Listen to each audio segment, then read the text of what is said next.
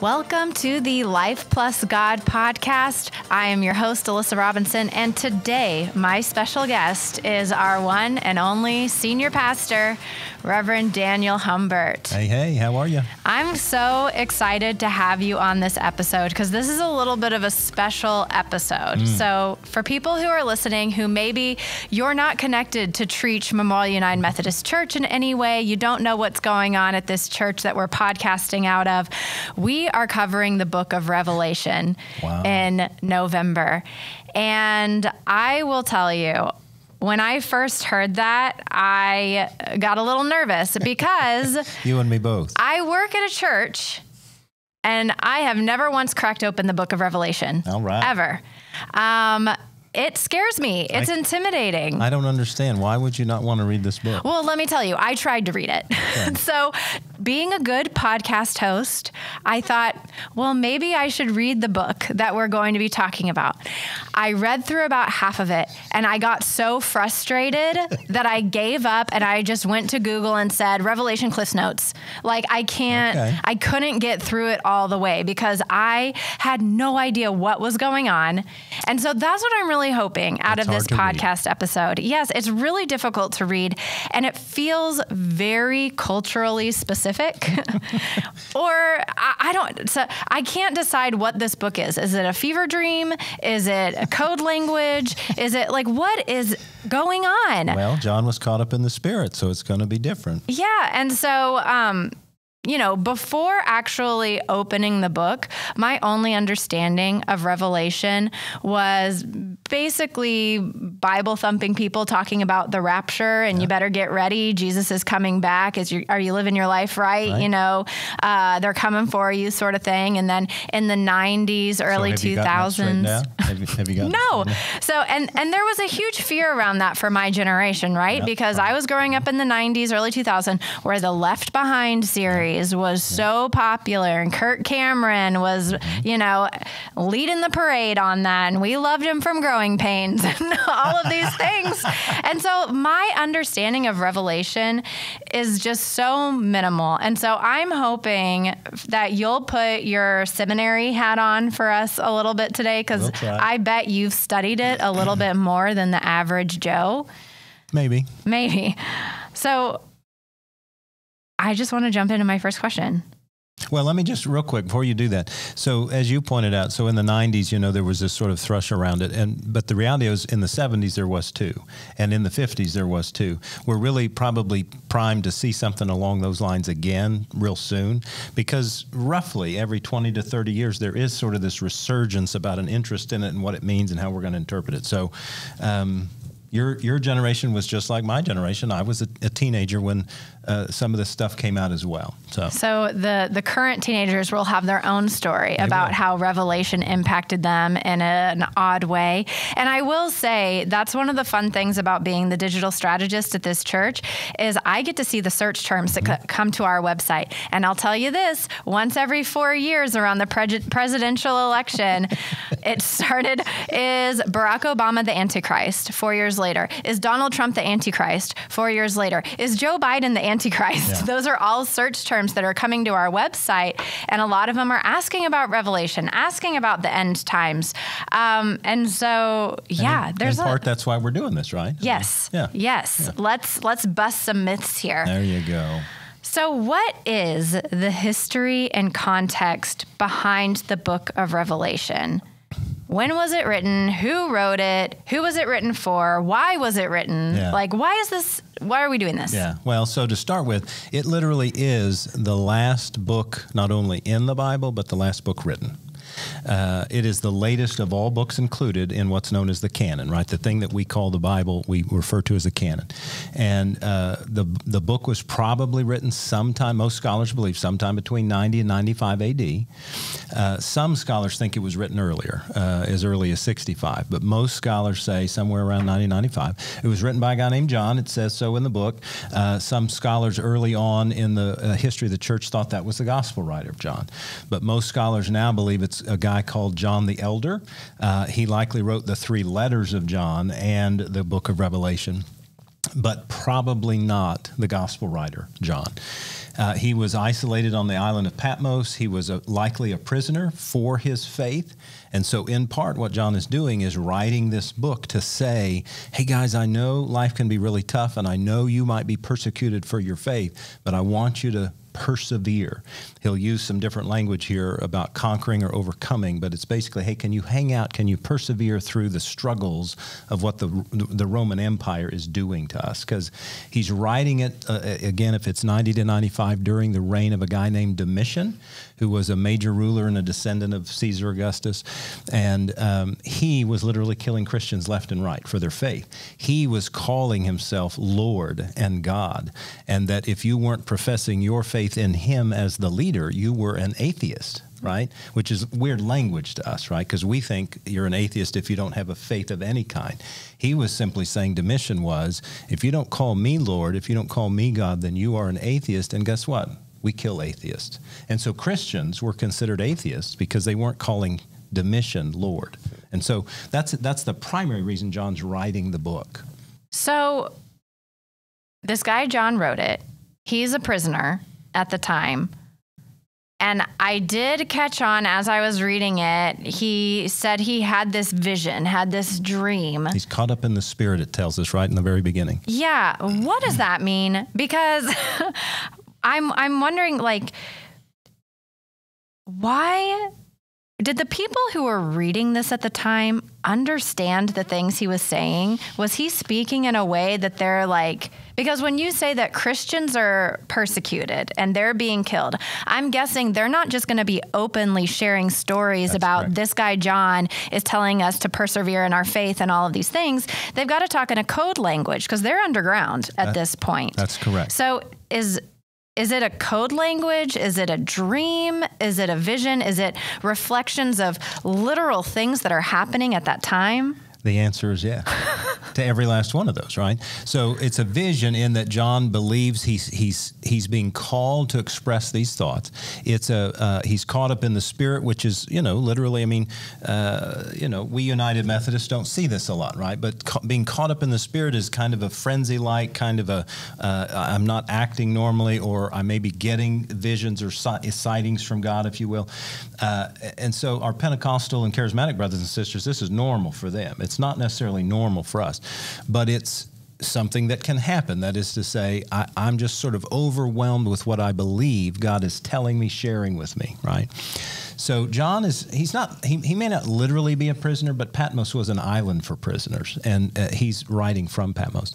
And he is writing in code. This is what's known as an apocalyptic. It's the book is the name Revelation literally means that. It is the revelation of John, or it's the revelation from John.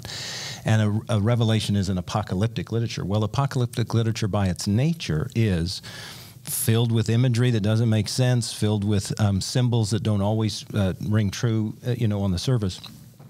Because if I tell you the code, you might kill me, because part of the code is Domitian is evil. Part of the code is the Roman Empire is evil. Part of the code is we should not be following these folks, and this evil that is ruling over us is going to come to an end at some point, and we need to stick together and hang out until this is done. Mm-hmm. And he doesn't want any of them to know, because he'll be killed, and so will anybody else. Mm. So what do you have to say? Because that all makes sense to me. What doesn't make sense to me is people taking this code that was written for a specific people in a specific point of time in Rome and saying, this code still applies today, and taking the signs and wonders that are pointed out in Revelation and say, climate change is this, or that this political figure is actually who they're talking about, and treating it as a prophecy, yep, as opposed to maybe a historical document of what was happening at the time. Yeah, well, so part of what I will say is it is still true today. That is to say, it's applicable throughout all generations. A part of what John is saying is there's always going to be evil in the world. There's always going to be problems that we don't understand in the world. Now, he doesn't literally use that language because he is talking about specific stuff. But a part of what makes this book still relevant is we do still face some forms of oppression. We do still face some forms of circumstances where we're not able to express our true selves, right? And so he's just saying, utilize this. Now, for generations, but particularly in the 19th and 20th and now 21st century, we have tried to apply it to current events. Prior to that, that was not as common. It would happen every once in a while, like when there was great turmoil in the schism of the church, or when there was the Protestant Reformation, right? So about every 500 years, there might be some, oh, well, this must be the end times. Or most of that is really over the last 100 to 150 years. But you see it over and over again. You saw it at the turn of the 20th century. People were saying we're in end times. You saw it during World War II, right? We're in end times. We saw it, with Saddam Hussein in the 1990s. We're in end times, right? So people are doing that over and over again because it seems easy to apply. Now, at the very beginning, John does say this is a prophecy. And so it seems a little almost conflictive, because we know it to be a revelation, that is to say apocalyptic literature, which has a whole genre of why it does what it does and how it does what it does. But a prophecy is a little different. And so I do see where or why people might try to do that. But the difficulty there is Jesus himself says to us in the Gospels, nobody knows when this end time is, he doesn't use the word end time, but nobody knows when the Father's coming, or nobody knows when this is happening but the Father. So to me, when the guy says, hey, don't get wrapped up in that. Don't get wrapped up in when the end time is, but rather do what you're supposed to do now, right? Love people, forgive people, be merciful and gracious and kind. That's why I don't write off the book of Revelation, because it really is quite applicable, but I don't ever try to use it as a way to predict the end of the world. That was not John's purpose at all. That was not why he wrote the book. Yeah, because the way that I see it used most often today is as a tool to say, hey, you better get on board. Right. You only have a limited amount of time, or else you're going to burn in hell for eternity. Yeah. And in part, John is actually saying that to this degree. John is trying to say, look, during these difficult times when we are being oppressed, we do need to hang out together. We do need to hang in there together. And we do need to make sure that we are living the gospel as best we can. So to a degree, he is saying that, but it's not quite how you put it. So you've talked a little bit about, there are different apocalyptic writings. And one of the things that I read is that there were actually some apocalyptic scriptures included in the Apocrypha that didn't make it into our common day Bible. And I was just wondering if you have learned anything as to why. Why is Revelation the chosen apocalyptic writing to be included in the Christian Bible? Yeah. Well, so a couple of things. One is, in the Bible we have, the canon we have, there are some apocalyptic writings, right? The book of Daniel is an apocalyptic writing. The major portions of the book of Ezekiel are apocalyptic writings. The three synoptic gospels, Matthew, Mark, and Luke, all have a chapter that is apocalyptic in its nature. So it isn't atypical, right? The Apocrypha is not a part of the Protestant canon. It's a part of the Catholic canon. So that's in part why we don't use it as an authoritative text. But I can only conjecture on why Revelation makes it versus another apocalyptic literature, but my hunch is, and that's all it is that early on, again, it was believed that John, the gospel writer, was this author. And so if that's true, golly, if there's a writing from John, by golly, we want to include it. But the other point is, it is so impactful in the early stages of the church, because it was written in real time for the church, right? It's the last thing written. It's written after all of Paul's letters. It's written after all of the Gospels. It's written in real time for people.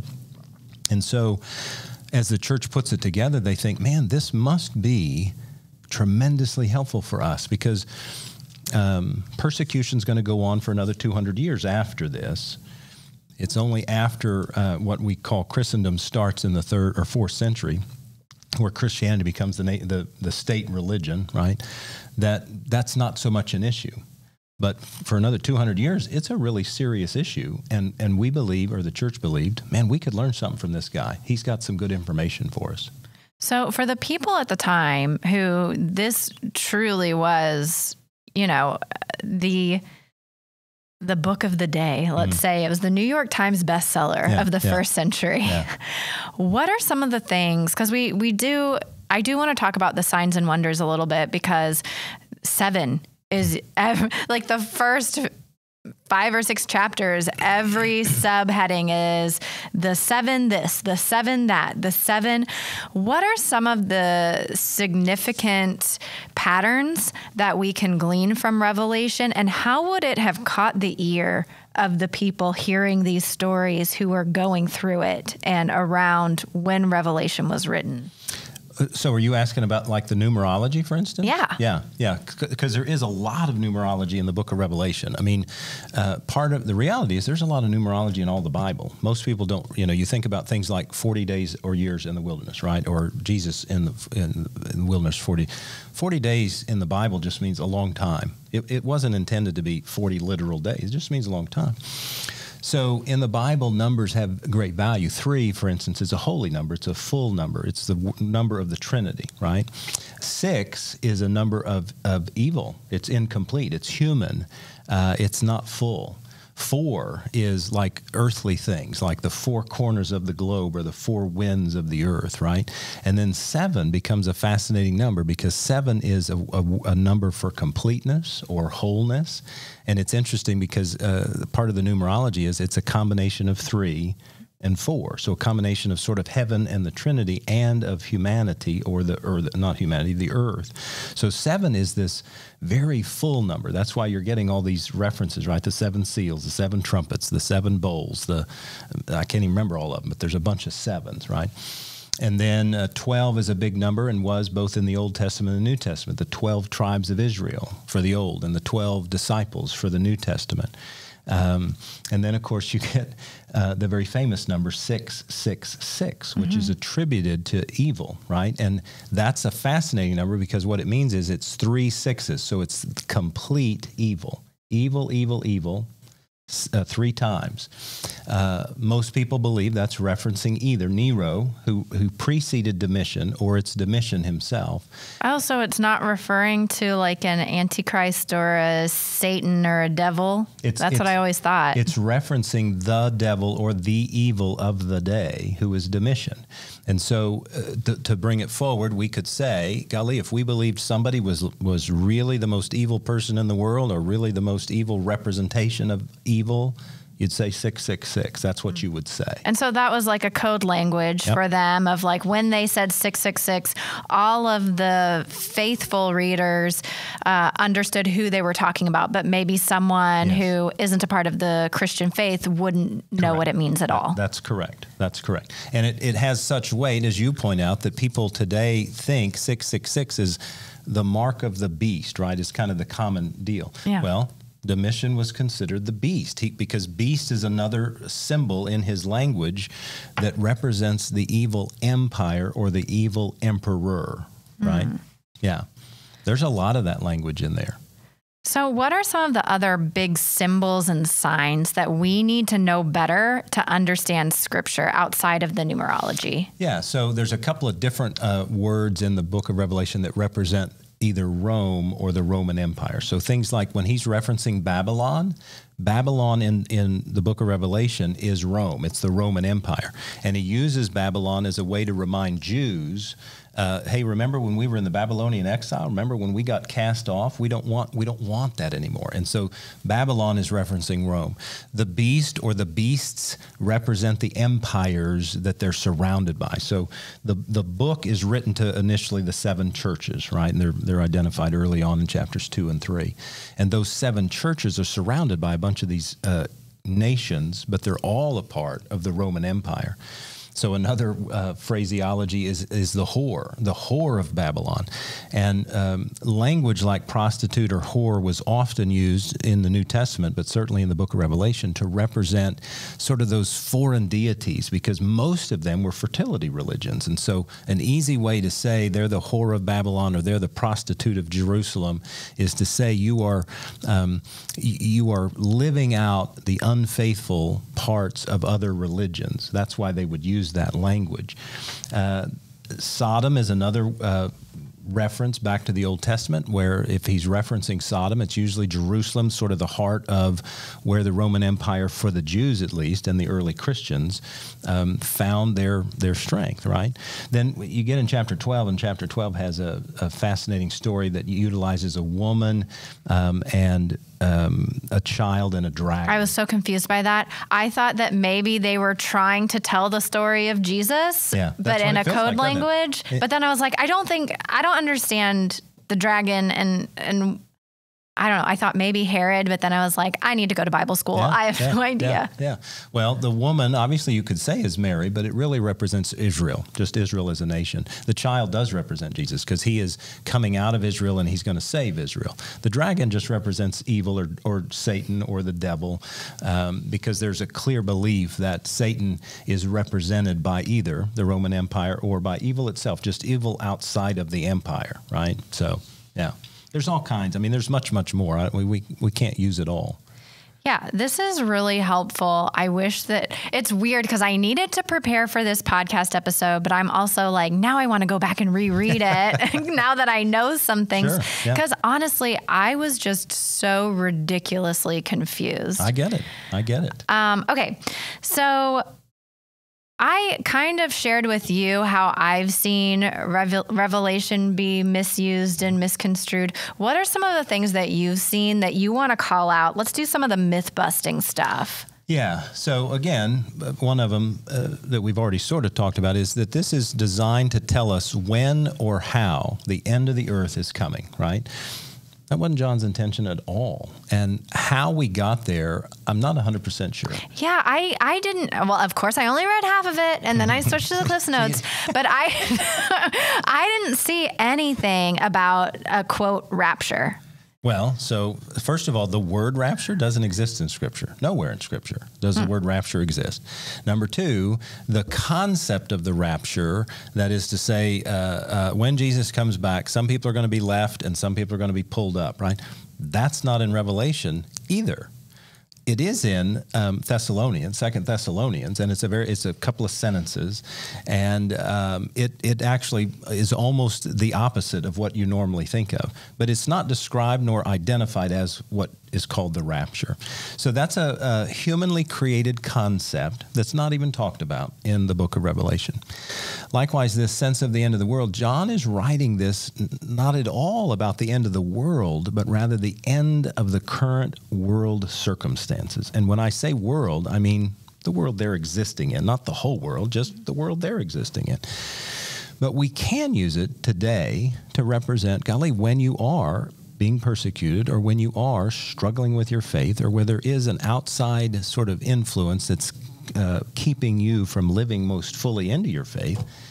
These are some tidbits of wisdom about how you can persevere, how you can keep going. That's his point. So, and then the other is trying to use all that, because man, right, there is all this imagery, all this data, all this numerology, all these things that it's relatively easy to start going, okay, well, that means this and this means that, and this could apply to that. And I have a couple of friends for whom that's a big deal for them, right? And I just say, man, if that works for you, great. I mean, you know, it's not the way I read it. But I would say we do learn from some of those things, like those images that I just described, and certainly some of those numbers. We know evil exists, right? We know that the Trinity exists. We know that God, in our description and definition, is perfect or whole or complete. And so you can use it for those things. But to try to pinpoint using the book of Revelation to say this is when the world's going to come to an end and these are the things that are making it happen, whether that's climate change or a specific leader or a specific set of circumstances. I think I've shared this story with you before, but I had a church member in a previous church who was just all about that. Mm-hmm. And he said, Daniel, I've done all the study. I've got it all figured out. I know when the end of the world's coming. And this is a church that I was serving in the year 1999. And he told me just weeks before, December 31st, 1999, that's the date. That's when the earth's coming to an end. This is when the world's going to be destroyed. Y2K. Yeah, right. And he said, you know, and I did everything I could not to laugh, right? Because I'm thinking, you didn't need the Bible to kind of pinpoint that kind of a date, right? Anybody could pick that particular date. But he was sold. He was convinced. Very first Sunday in January of the year 2000, he shows up to church, which is, a couple of days after the end of the world. And he literally sort of had, on his cold day, he literally has a hat. He's got hat in hand coming to me, and he is downtrodden, his face is down, and he literally just says to me, I am so sorry. I thought I had it figured out. I thought I had all this stuff worked out, and clearly I didn't have it worked out. I am so sorry. And I just said, Bob, it's all right. I mean, I wasn't there with you, so I'm not disappointed. I wasn't worried. That's right. Yeah, yeah. But I felt so bad for him because he was sold. He was fully convinced, and for him to show up, you can imagine, right? He believes. Yeah. And when it and I respect that he tried to figure it out on his own, because one of the things that really struck me as I was reading this is how easy it would be for someone to use this text to manipulate others. Absolutely. And because there is so much unknown, if someone comes in, because what my experience is, a lot of people who come to the church are in a really low place and they're just seeking answers. Please, someone just give me the answers. Yeah. And they don't want the church to say, we don't have all the answers, which is actually the truth. We don't have all of the answers.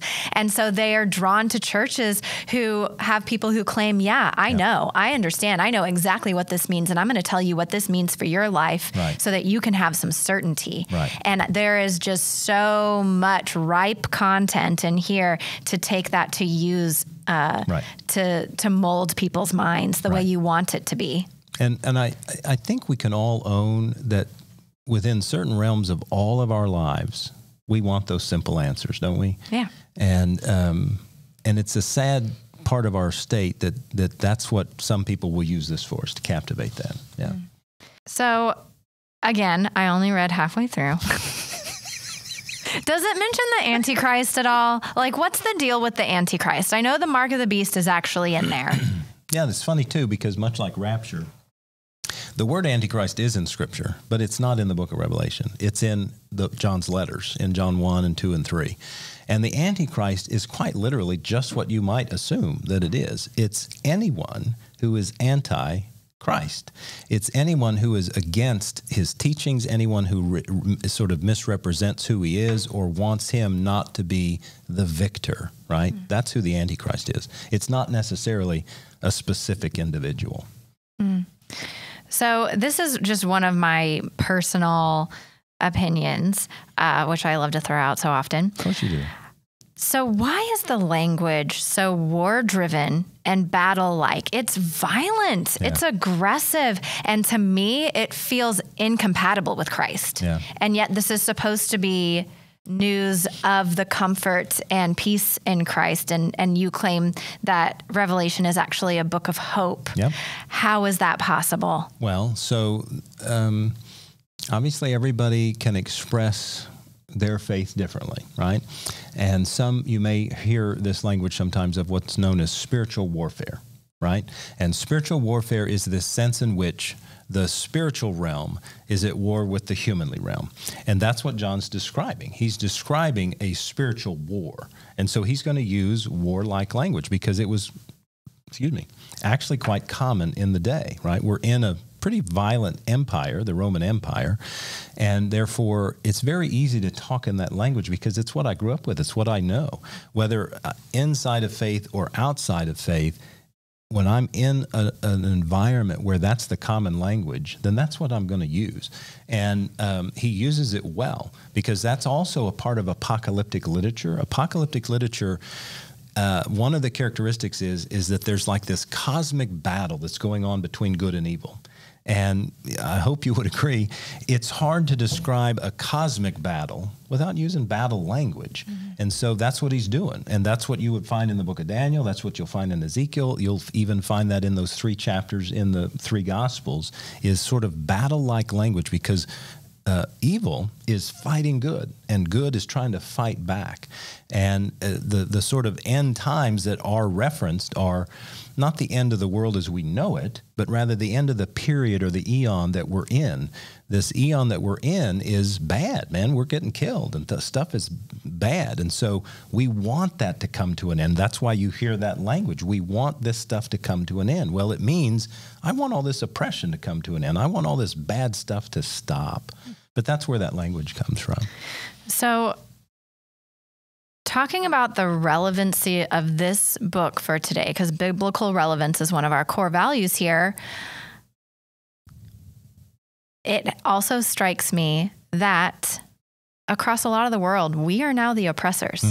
We are the people. The Christian church, you said, after the 4th century, we became the people in power. We are now the ones, setting the culture for the entirety of the world. So how does Revelation apply to us today when we're no longer being persecuted on a cultural level? Maybe individual people feel like they're being persecuted, but I would argue that Revelation reinforces a false persecution complex in a lot of people. So now that we are in power, what does Revelation mean for us today? Yeah, that's a very genuine question. I think, first of all, those of us in America as Christians are not persecuted, right? People who are killed for their faith in other countries, most specifically Christianity, whether in China or Russia or perhaps other countries, they're being persecuted for their faith. Do we have struggles with our faith as it relates to the culture sometimes? Absolutely. And I think that's where we might find some of that common bond and why it might be relevant today, where I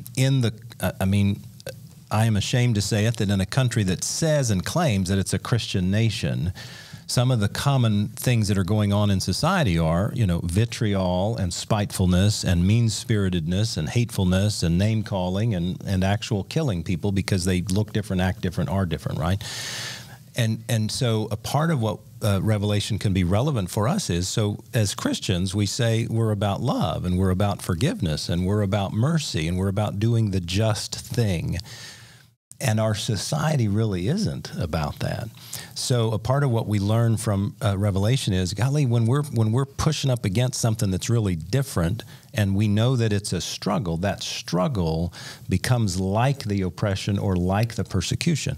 What can I do to help reinstitute forgiveness and mercy and justice? What can I do to help people become more kind-hearted and joy-filled, if you will? That's what it gives to us, is in the midst of a culture that is really not conducive to the true nature of Jesus, even though some of our fellow brothers and sisters in Christ are living that mean-spiritedness, right? How can we hang together and persevere? That's how it could be relevant. So the last thing, closing thoughts. Do you have any advice for someone who has listened to this episode and said, okay, I'm either going to read Revelation for the first time or I'm going to give it a second chance because maybe they reacted the way I did the first time. It's like, no, close it. How would you give them advice for reading this book so that we can see it as a book of hope and rise above all of the little details that maybe we don't understand? How can you prep us to better read this book? Well, I hope this will prep you. I don't know that it will, but so a couple of things is, one is just know going in, it's hard to read. Just know that. And so sometimes with forethought, it helps me to persevere, right? I know it's going to be hard. I know I'm not going to understand everything.